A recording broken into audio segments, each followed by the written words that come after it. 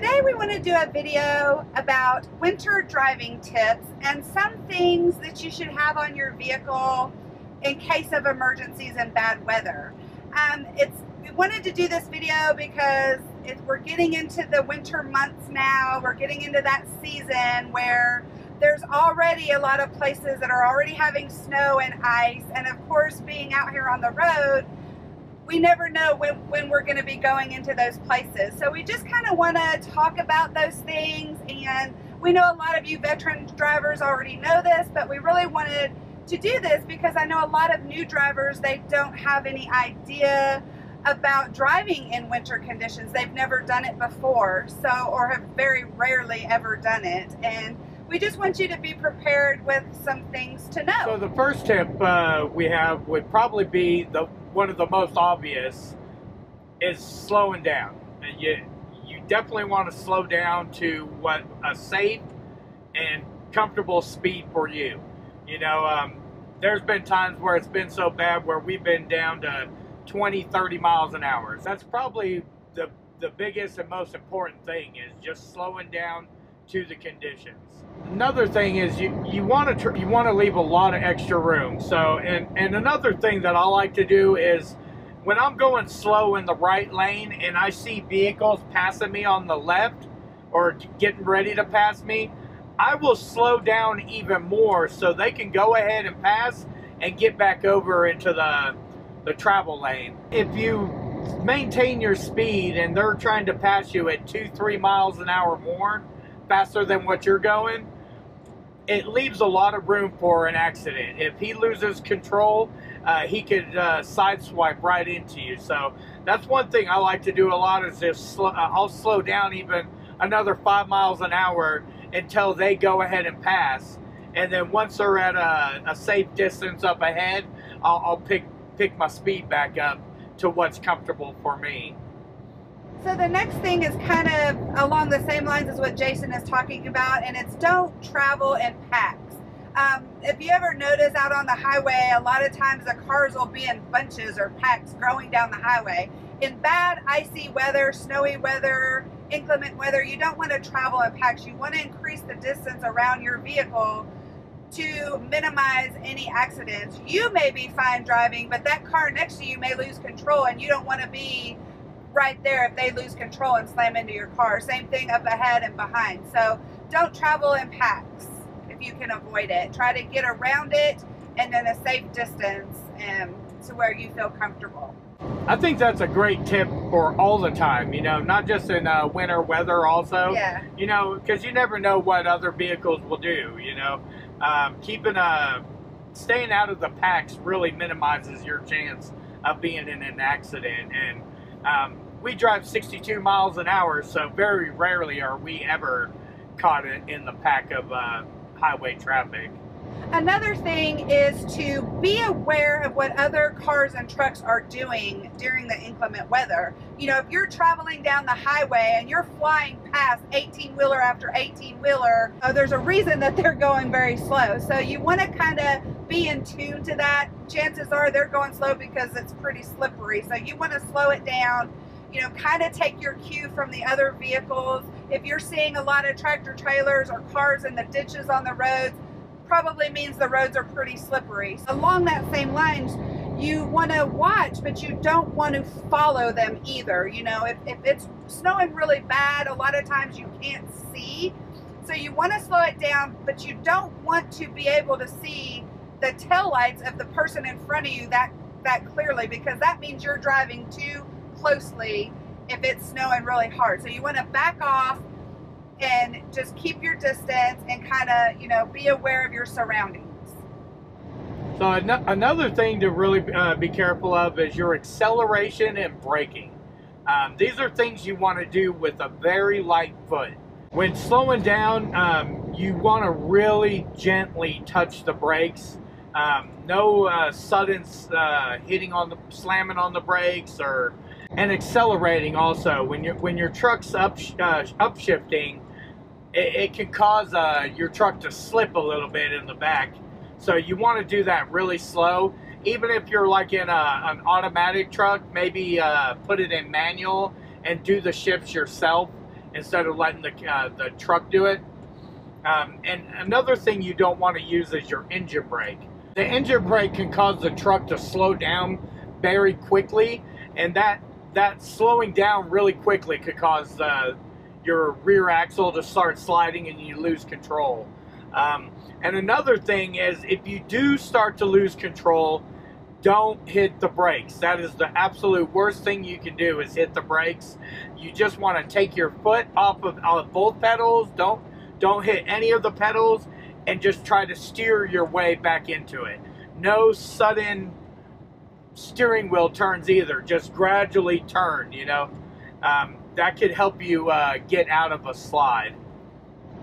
Next thing you want to try to avoid when driving in especially blinding snow or really bad snow is try not to stop on the shoulder. If your truck's breaking down, try to get safely off of the highway and not park on the shoulder. Reason being, because in those bad snowing conditions, is other drivers can mistake you for being in a lane on the highway, and they could accidentally slam into the back of you when you're stopped on the shoulder or side of the road. So try to get off the highway if possible, and if not, if it's unavoidable, just try to get over as much as possible, but also be careful, because you don't want to go off the road and get stuck in a ditch. So be very cautious when having to stop on the side of the road. Try to avoid it if at all possible. The next thing is pre-trips. We do those every day out here on the road, but you really there's a few other things that you want to add to doing during freezing temperatures. Getting a good windshield washer that doesn't freeze on you, and sometimes they sell some that actually de-ice the ice on your windshield. So it's a little bit expensive, but I think well worth it.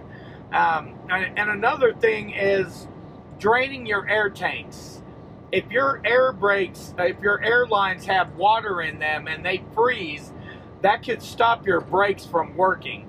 So you always want to make sure you drain any air and try to get any water out of the air lines if you're going up into freezing temperatures, because you don't want those freezing up on you. Another good tip is to try to keep your fuel tanks full and topped off. That extra weight will help with traction in icy conditions. And not only that, if you do break down or you're stuck in a situation where traffic is stopped for hours, you want to make sure that you do have enough fuel to either run your generator or run your truck or vehicle, so that you have heat in that situation. Also, if you get in a snowstorm, say you're sitting waiting on your next load, yeah, and a really bad snowstorm comes through, you want to have enough diesel fuel to run the generator. You want to have heat. You want to be able to keep warm. That generator will help you do that, and having enough fuel is important, you know. We usually try to keep it above half a tank whenever going up into winter conditions, whereas other times, summer or spring, fall, we'll run it down to about a quarter tank. So yeah, keeping it at least above a half a tank, I think, will really help. Never let it get below half a tank. Yeah, that's a really good tip. Also, keep your lights, your box lights, all your lights on your vehicle clean and free of snow buildup if possible. You know, every time when you're stopping to do your safety check, that's an extra step to take. You know, clean off your headlights, clean your taillights, clean what box lights you can get to, because that just increases your visibility for other people out on the road too. So make sure that you clean those off and keep them clean of snow and debris. Yeah, and especially with LED lights. If your truck has LED lights, those don't put up a lot of heat, so they're not going to melt the snow for you, whereas halogen lights would be pretty warm. They would start to melt down the snow and ice or anything built up around it. So finally, the last thing that we want to recommend is, if you don't feel safe driving in it, pull off the road. If you see trucks on the side of the road, flipped over, vehicles off the side of the road, maybe it's time to go ahead and pull over and wait until road crews can get to the roads and get them cleaned up some. Never feel that you have to get the load covered Safety is most important. If you crash, the load's not going to get there on time anyway. So, and then somebody might get hurt. Never feel that you have to meet the deadline in bad winter conditions. Yeah, if you don't feel safe, pull over.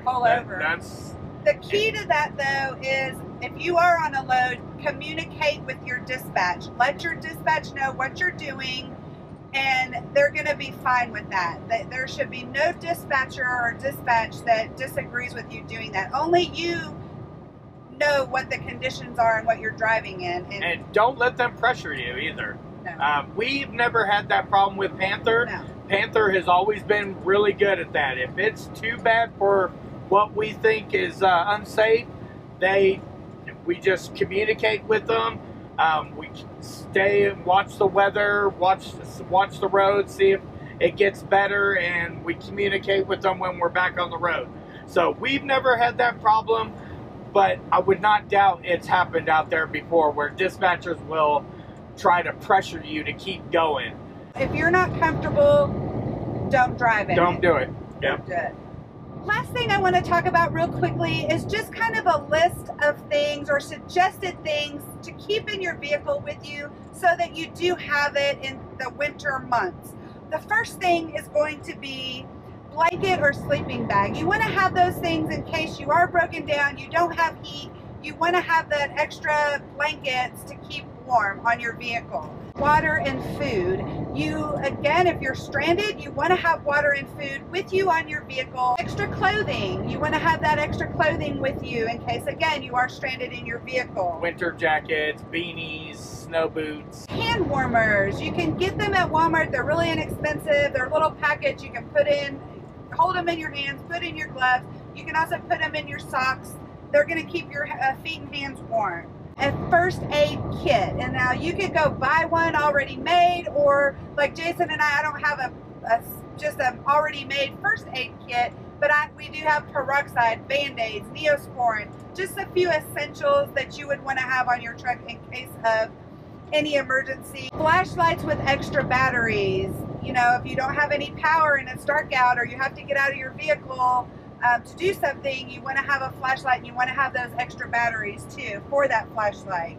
Reflector triangles. If you are broken down, you want to use those reflector triangles, put those out so that other vehicles know that you are broke down and they know to get over and get out of the way. Jumper cables. You know, if your truck or your vehicle won't start, you may be able to get a jump from somebody, and if you have the jumper cables, it's easier to do that because some people don't carry them. Tools. Keep even just the basic tools on your vehicle to where if you do need to do some repairs to get yourself back on the road, you can do that. Tow strap or a tow chain in case, you know, you get stranded in some snow, you can have that tow chain. There's possibility somebody could pull you out. Along with that, if you're a truck, you want to have snow chains if you're going to be going into the states that require you to have those in the winter months. Ice scraper is good to have in case, you know, you've got some ice on your windshield. You can scrape that off with the ice scraper, get that ice off quicker than just letting your defroster do it for you. Fuel additives. For diesel vehicles, you want to have fuel additives like HOWs for cold weather. If you don't want your fuel gelling up on you in extra cold weather. So and you stock up on that. Keep a couple bottles on hand, because there's been a few winters where we went to a truck stop to get some and they were sold out. Yeah. Completely sold out. So yeah, always keep a couple bottles with you. Yeah. You could keep a bag of sand or kitty litter with you. That'll help, you know, if you get stuck in some snow or mud, it'll kind of help with some traction. A battery powered radio and paper maps. If you're stranded somewhere, you don't have access, your vehicle's not on, you have that battery-powered radio to help you get the weather alerts, weather conditions. I mean, most people these days have cell phones, and you can usually get it on your cell phone. Yeah, so, yeah. That's just kind of like an old school thing. Same thing with the maps. But say the weather is so bad that there is no internet connection or the cell towers are down. That is a possibility, and some severe icing and things like that. So that's just a few things to keep on hand. Anybody else has any other tips that we may not have touched on, leave it down in the comment section for other folks as well. We hope that helps with some winter driving tips and some things to have on your vehicle during the winter months. If you have any questions or comments, leave them down below. Find us on Facebook, Instagram. You can always email us. If you are in these winter conditions, be safe. We hope to see y'all out on the road. Take care until our next video. Peace, love, and expediting. Shaka Khan. Shaka Khan. Shaka Khan. Let me rock you. Shaka Khan. Whoa, whoa. Whoa, whoa.